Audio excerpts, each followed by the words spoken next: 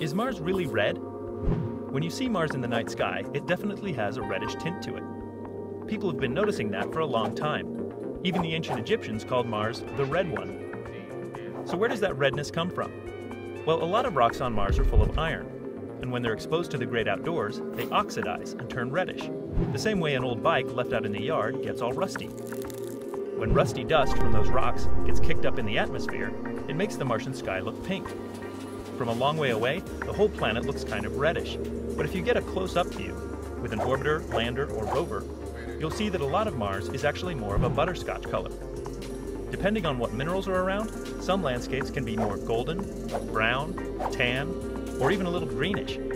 So in fact, there are a lot of different colors on what we call the red planet.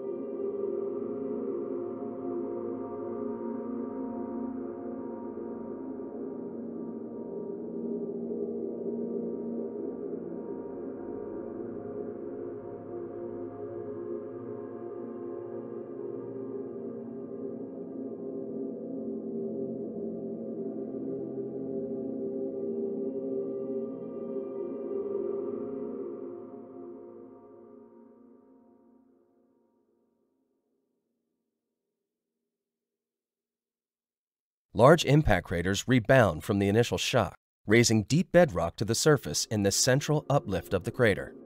Often, this bedrock has greater compositional diversity than the surface layers because they are from greater depths, older, jumbled and altered, and very diverse.